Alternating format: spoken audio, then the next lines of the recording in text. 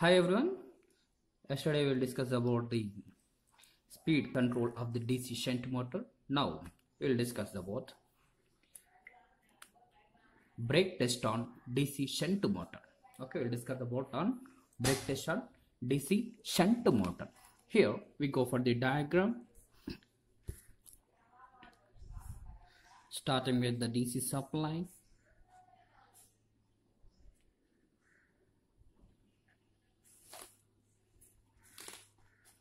Okay, starting with the DC supply, and here is the DPS switch.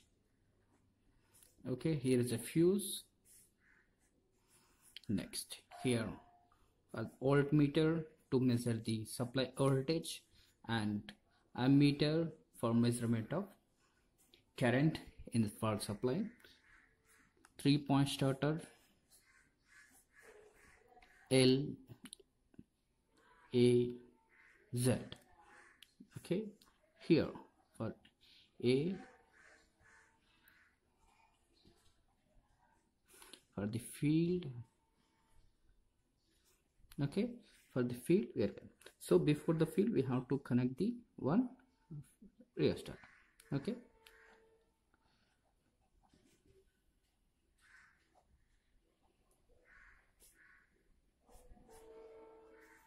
so here on ZZ is the 360 ohm by 1.6 ampere. Okay, rheostat. Here having the rheostat. Okay, so here is the motor. Next, here is the drum having the weights. Drum weights. Okay, showing the punch. Okay, now so here is the DPS switch. So here I have the fuse. Now we'll go. So here is the voltmeter, ammeter we have, and here is the field rheostat for the controlling the speed of the DC shunt motor. So here I have to supply the DC 220 volts. Next, here we have considered the 0 to 300 volt ammeter, voltmeter. Now coming to the, here we consider the 20 amperes or 30 amperes. Okay, based on the motor rating. Okay, here first we have to start the DC shunt motor by using the DC supply by closing the switch DPST. Then the supply goes to here. It will show the how much voltage is applied to the here. Okay, then we have to start the motor, DC motor with line. Okay, we have to start the DC motor by using the 3-point starter. Then so it will show the mid. Okay, it will show the sum.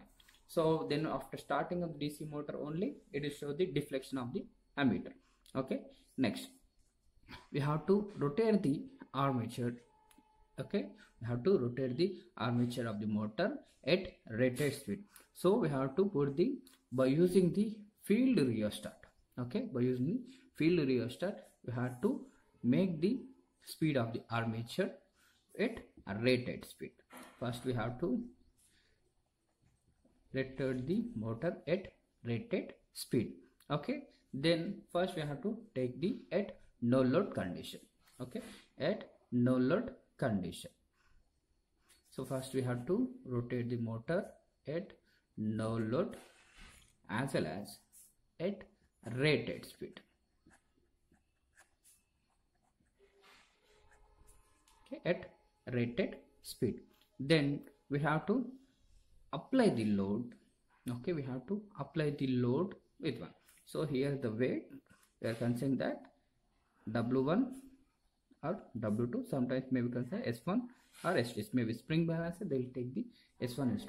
Here weights W1 W2. Okay, here is the brake. So here we are applying the, by using the belt.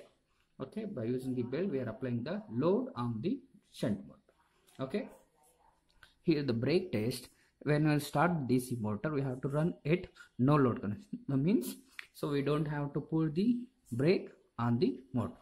Okay, here I have to start the motor at no load with rated speed. So put the for rated speed you have to use in the this field rheostat. Okay, then after the coming to the rated speed we have to take the readings. Okay, we have to take the readings of voltmeter, ammeter and speed. Voltmeter, ammeter and speed, as well as how much weight we are applied. Okay, how much weight we are applied. That means W1, W2 or S1, S2. Okay, first at rated speed, if we apply the 220 volts, we'll get the at rated volt. Okay, so based upon motor ratings, we'll get the some current. Okay, so here we have to apply the 0 volts. Okay, next, now we have to apply the load. Okay, we have to apply the load of the DC shunt motor. Okay, by using this belt. Okay, we have to tighten the blade itself. So by weighing, so we have to apply the weight by using the belt drum, by using the armature. Okay, whatever the current is there, ammeter rating, that we have to observe. So by applying this one, we have to check the either load is applying or not on the ammeter. If load is applied, the current rating will be increases. Okay, for that one we have to take the another. Suppose if we have applied the 5 amperes load, so if we having the speed 1440, if applied whatever the weights we are applied, so it will have the Newton meter. Okay, so having the 1.2 or 5.2. Okay, one is showing on 1 meter and the okay, like this. So we have to, by changing the weights, we have to apply the weight. Okay, so here rated, we have to apply the brake up to rated current on the DC shunt motor. Rated current on the DC shunt motor. So whatever the nameplate details we written on the in the shunt motor, up to that we have to apply. Suppose if the nameplate details showing the current having the 29 amperes, so we have to apply up to current 29 amperes. Okay, then we have to check the how much speed it will be rotated. Okay, as well as weight. So for the respective current, how much voltage is applied, that we have to consider. Okay, this is the shunt motor. Now we have to take this some calculation while what are the performance characteristics of the DC shunt. Okay, first we have to is the experiment. So from the experiment we have to do this some calculations by using these data. Okay, first we have to measure the brake drum. Okay, whatever the brake drum is there, we have to measure the radius of the brake drum. Okay, then so we have to take the weights. Now we have to consider what are the changes. We have formulas we have to use. Okay, first we have the input supply, V into I. Okay, next we come to the speed. Okay, weights. So for the output we need the 2 pi nt by 60. Okay, 2 pi nt by 60. We need to calculate the torque. So we need to have the force into radius. Here radius is the drum. Okay, drum, whatever the radius is having, so that will having the radius in meters only. Okay, radius should be in meters. Here force, here for the force we have to take the whatever the weights we are applied here, W1 minus W. Okay, the difference W1 minus W2 or W2 minus W. Okay, whatever it is, into gravitational force. Okay, W1 minus W2 into 9.81. Okay, here we'll get the force in newtons. Okay, this is the one.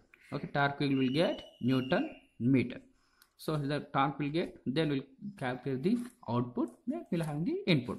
So we will calculate easily efficiency output by input into 100. Okay, this is the calculation we have to do for the DC shunt motor. Then we have to draw some performance characteristics of the DC shunt motor. Here we are having the model graph. Okay, So we have to consider model graph, that is IL. Okay, it's racing. So what are the IL? Next, torque. So what is the difference torque we having with respect to one? Okay, as well as next speed torque characteristics, how we are running. Okay, that we have to, by using these data only we can draw. Okay, here by applying the load, how much is voltage is reading. Okay, so we have to take supply voltage, current, speed, force, torque. Okay, speed torque characteristic we have to calculate. Okay, for the DC shunt motor. So by using these data we have to draw the graphical representation. Okay, this is about the DC shunt motor. Okay, brake test on DC shunt motor. Thank you.